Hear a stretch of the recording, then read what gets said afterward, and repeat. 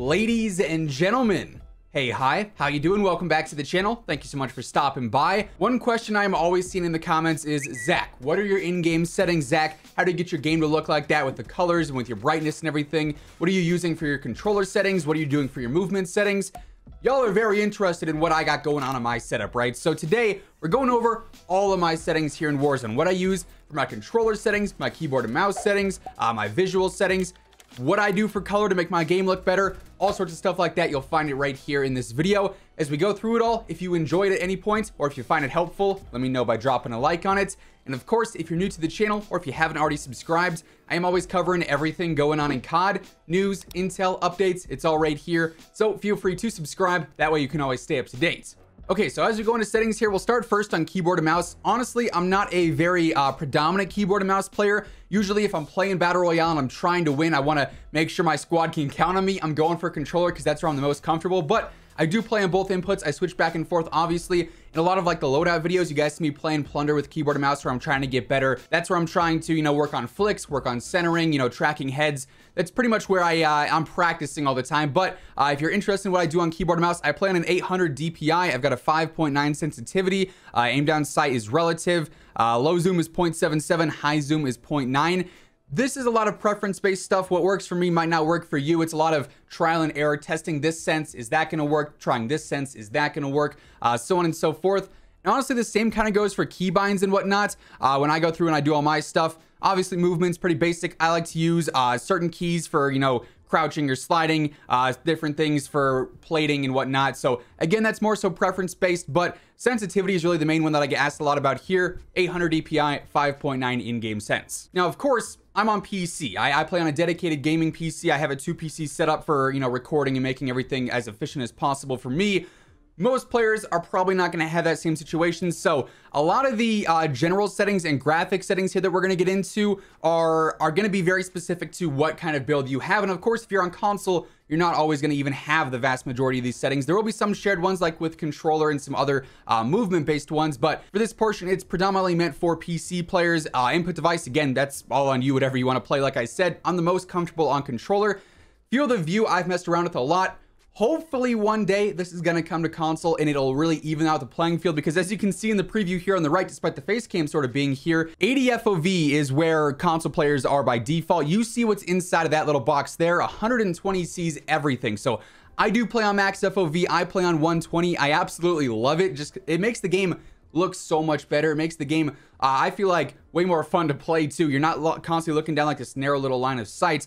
And then in addition to having the 120 FOV, I also play on affected field of view, which basically eliminates some visual recoil that you'll have on certain weapons. In my opinion, it makes it easier to stay on target. It doesn't change the physical recoil pattern on any weapon, but visually, it does make it easier to see what's going on while you're shooting. So between FOV and the ADS field of view, PC definitely has like a big up there over consoles. Like I said, hopefully one day console's going to have these options because it's a game changer for sure. I would highly recommend if you play on PC to try this out, because for me, I switched to both of these and I felt like I was playing at a much higher level. Brightness 52, that's really all dependent on what's going on with you. And then as far as like the accessibility stuff, that stuff really doesn't matter too much. You're going to change that whether you need the colorblind assistance or not.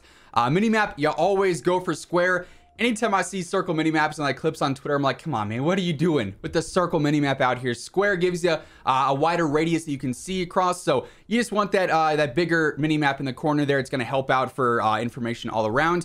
Minimap rotation I have enabled. I figure it's easier to call out when that is rotating, so that makes it a bit easier for me. Mostly everything rounding out the general tab is preference based. Again, if you're on console, you won't even have half of this, but on PC, I like to see my FPS counter. I like to see my latency, especially because pretty much everyone I play with, Espresso, Lazy, Butters, Courier, Ink Slasher, all of my hosts are East Coast, and then I'm in mountains, so I'm always playing on a high ping. I like to at least see if I'm gonna be just destroyed by having 110 ping most games. And then packet loss is also useful too, just to see if like the server's lagging or I'm having connection issues. So I like to have those on my screen at all times.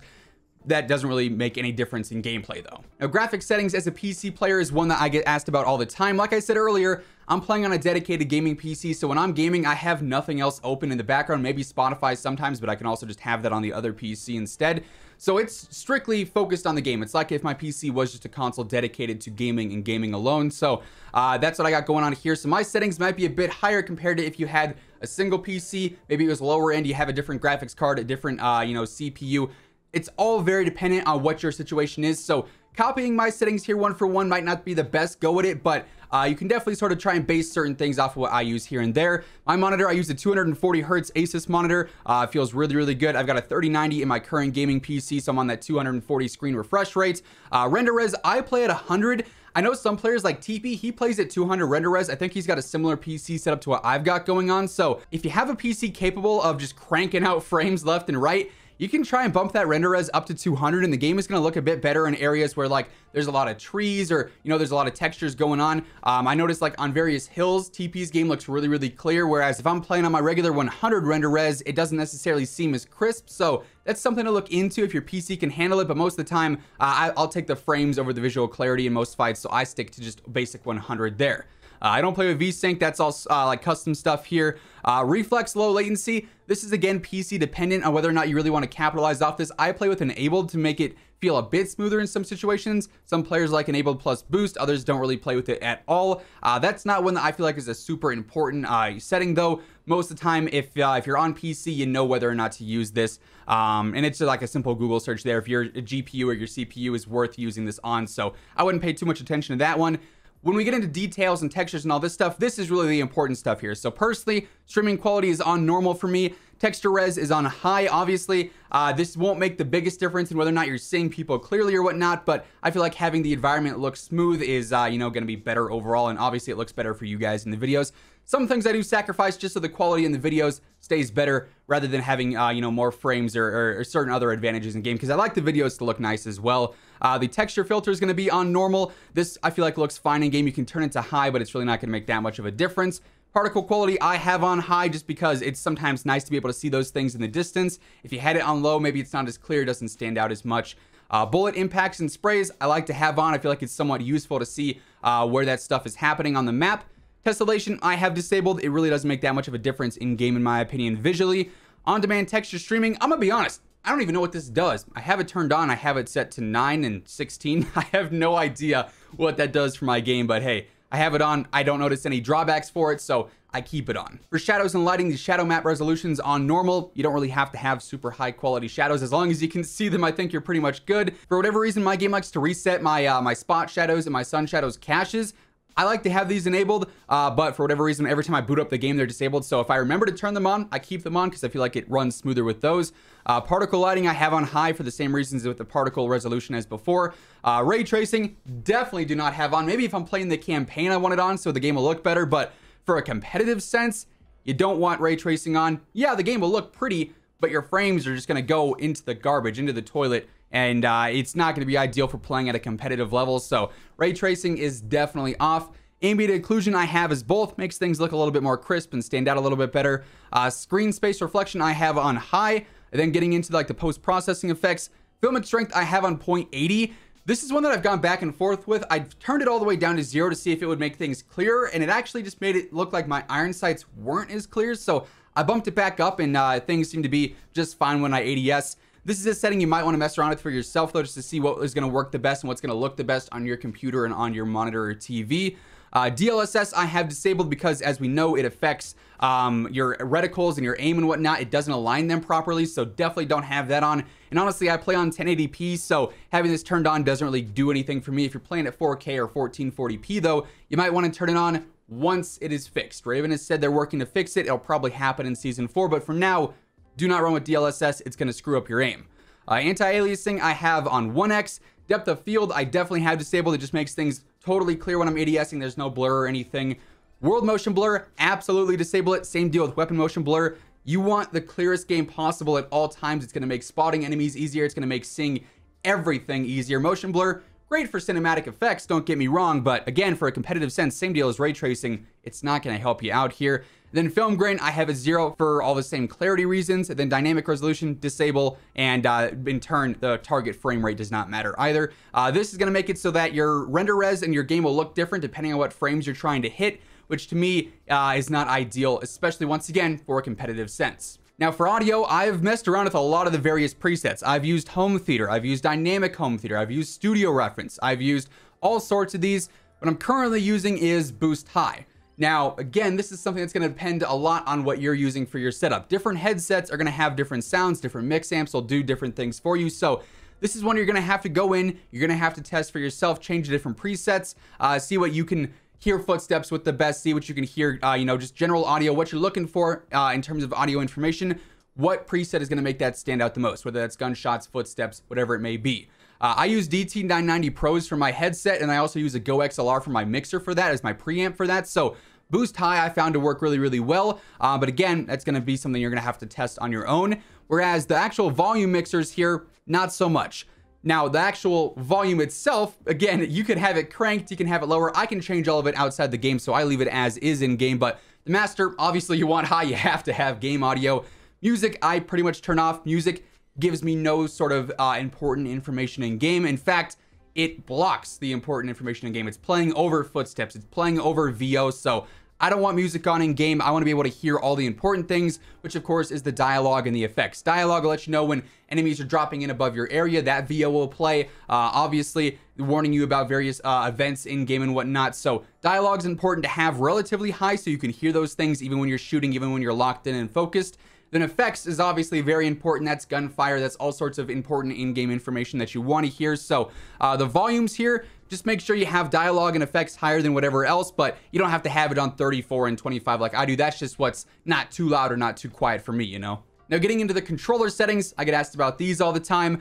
We can also cover movement in here as well, which is very, very important. Like I said at the start of the video, I play on controller predominantly. That's where you guys see most of my gameplay. And of course, if you're on console, all of this applies to you as well. So first up, I play on tactical. I do use a scuff controller, so I've got paddles in the back here that really make that incredibly optimal. I've got paddles for jump, I've got paddles for melee, for swapping weapons or putting on armor, and also for like reloading and everything. So I can do everything by pressing the paddles on the back of my controller. But tactical is going to allow me to drop shot with my thumbstick, and I feel like that is a huge advantage to have. Just you know, sort of ups your movement game a little bit. So I play on tactical.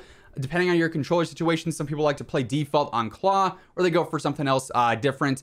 Dead zone, don't copy mine. Just going to throw it out there right now. Dead zone, I see this mistake all the time, is individual cases. Meaning my controller has a different dead zone than your controller, has a different dead zone than Swag's, than Joe's. It's different for every single player. That's something you have to test on your own to figure out how big your stick drift is, if you even have any at all. So that is completely personal. Copying someone else's dead zone is really not going to help you if you have a different variance in stick drift. So don't copy that. That's just what I have for my specific controller. As far as my sense goes, I play on an 1110. That's kind of on the higher end. I know most pros play on like anywhere between like a 5 and a 9, I think is what a Reddit post said the other day. There was like a bunch of top tier, you know, pro players for Warzone tourneys, and they were predominantly in between like 5 and 9 for the most part. I play a bit higher just because I'm comfortable with that. My tip to sensitivity is start on a certain sense. Once you get comfortable with it, crank it up 1 in each area. I like to play the not so even here, where my horizontal is higher than my vertical because I feel like I'm controlling horizontal faster. Vertical needs to be a bit more precise for controlling recoil, so I have that slightly lower. But start on whatever sense you want to play on, get used to that, bump it up 1. If you're not comfortable with that, go back down. If you can get comfortable with a new one, bump it up again until you're not comfortable. That way, you can really maximize your sensitivity there while still maintaining that level of comfort with your aim.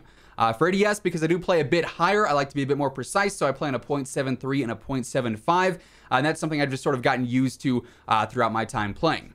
Now, response curve, I've gone back and forth a lot. I like to stick to linear because I'm familiar with it, I'm comfortable with it. It's a 1-to-1 ratio, so what you're moving on your thumbstick is going to feel the exact same as what you're seeing in game.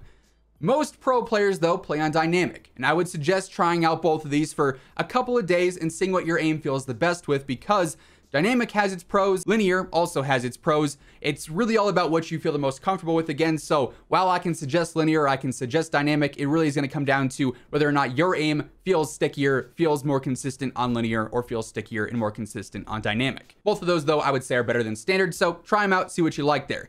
Vibration for me is a big no-no. I don't like to have my controller moving in my hands while I'm trying to keep a precise shot on, so that's not for me. Some players like the immersion. I've never really played with vibration on. I'm just not a fan of it whatsoever. Aim assist, I play on standard. Anything other than standard to me just feels very, very weird, especially how aim assist works in Warzone. As I'm sure you know if you're a controller player, it breaks all the time. Anytime you're looking past a post or through a rail or up a staircase or whatever, aim assist just goes away. It stops working. It's very inconsistent in Warzone and has been since launch. It's a big problem. But if you're playing on precision or focusing, it just feels really weird. You can sort of abuse these in certain cases, but they're not consistently broken or, you know, consistently in a way where you can abuse them and make them really, really strong. So I feel like standard is the way to go there. I scale aim assist with FOV. It just feels better in my opinion. My weapon mount activation is going to be ADS and melee. So that's just my paddle on the back. If I'm going to try and mount something, I can look in with my trigger, click my paddle, and then I'm mounted. It's a pretty smooth animation there. Aim down sight behaviors, hold, equipment behaviors, hold. That's pretty standard stuff. User reload is contextual tap. This means I can run over a weapon, just press square once or I think X once on Xbox and pick it up right away. I don't have to hold it. This allows for easier looting, faster looting. Contextual tap is definitely a way to go in Warzone. Depleted ammo weapon switch, I don't have on. That'll throw me off. If I run out of ammo, I run out of ammo. I'd rather manually swap than have it swap for me. That'll mess me up in a fight. Armor plate behavior I have is apply all. That way I can just press the button once and it's going to put on all the armor possible there. Makes things smoother, and you can always get out of the armor animation by YYing or, you know, canceling it otherwise. So despite it always going for that initial full plate motion, I can cancel out of it if need be. Now movement. This is an important category to pay attention to if you're trying to get better in Warzone. A huge thing with the Warzone skill gap is movement. You want to be locking down your slide cancels, your jump slides, your corner peeking, your shouldering, all sorts of stuff like this. Joe Woe is someone I watch a lot to try and get better movement off of. I try and learn from him because his movement is actually insane. Z-Laner is another really good player who's got just cracked out movement. So the first big thing here is having tap to slide. It's just going to make it easier to string your slide cancels together. Auto move forward. Don't know why you'd have that on. Automatic sprint though, you always want auto tack sprint because if you can slide cancel well and slide cancel consistently, you're gonna be able to really maximize your movement speed because it'll automatically force you into that tack sprint animation. So those two combined, tap to slide and auto tack sprint, are huge things to have on. Then finally here, you want parachute auto deploy. I have that as disabled. That way I can get really, really low to the ground and then I can manually deploy my shoot. Yes, I die to fall damage all the time because of it. I'm basically Tim 2.0, but it gives me that ability when I'm not being a bot and dying to fall damage to get lower to the ground into the loot faster than all my enemies to have auto deploy turned on, whereas they're getting force locked to pull their shoot at a certain elevation. So it just allows me to get into the action faster than a lot of other players. Now, the last thing I want to look at here is my color settings, because this is something I also get asked about all the time. And I'm going to say it straight out of the gate. I don't play with NVIDIA filters on. I'm going to show you guys some NVIDIA filters, but what I do when I make my videos is I play on the game as I just showed you guys with the settings that I use that we just went over. I don't add anything extra to my monitor. Of course, my monitor has its own default color settings that I've gone ahead and set up to look how I want them to look, but there is no NVIDIA filters. There's no OBS color correction. I play on just raw gameplay, how the colors look by default in Warzone.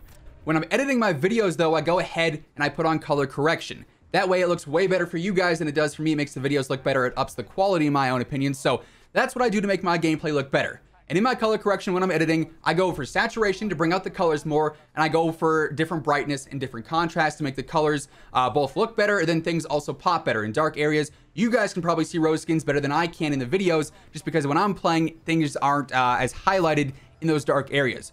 But that said, I have gone ahead, I've gone into my NVIDIA filters, and I've built some filters that basically mimic what I add in color correction. So if you want to use some NVIDIA filters based off of what I do in my videos with my color correction, you can go ahead and do so. So we're in a private match here. I'm going to bounce over to the side here so that none of the bots shoot me.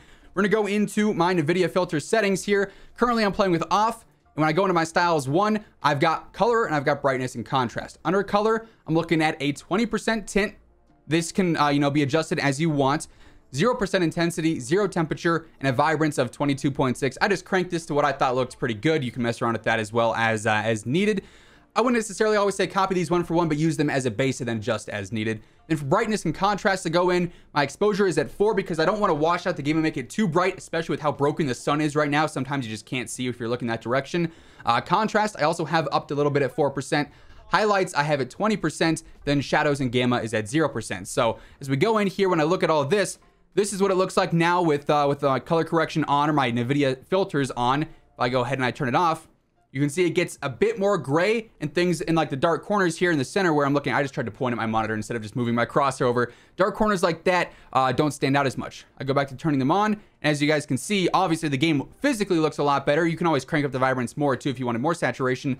And dark areas stand out a bit more as well. So if I go in here where it's obviously a lot darker, we have the dynamic lighting now in season 3 with the new map. So the lighting will always look a bit better as you get more adjusted into an area. But like this isn't a super well lit area. There could be like a rose skin heading that if I'm up here. And if I go ahead and turn my filters off, it grays it out more. So a rose skin, which you know is predominantly gray in color, is going to blend in a lot more to that background. If I add some color to it, it's more green back there. Things stand out a little bit more. I could even go in and I could up the exposure more inside. Obviously, things are going to get a bit brighter. You don't want to go too bright though, because then if we were to run outside, even with the dynamic lighting on, you're going to see we are blinded out here by the gas and by the sun. So you don't want to have something too high for the brightness.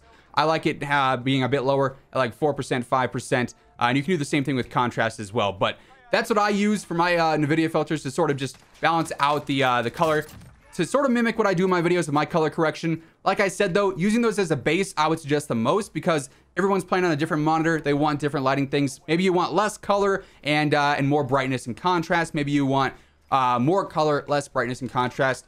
Go ahead, throw in what I had there, and then you know, adjust as you need to make your game look the way you want it to. But yeah, with all of that being said, that is effectively what I use for all my settings here in Warzone. If this video helped you guys out or if you enjoyed it, let me know by dropping a like on it.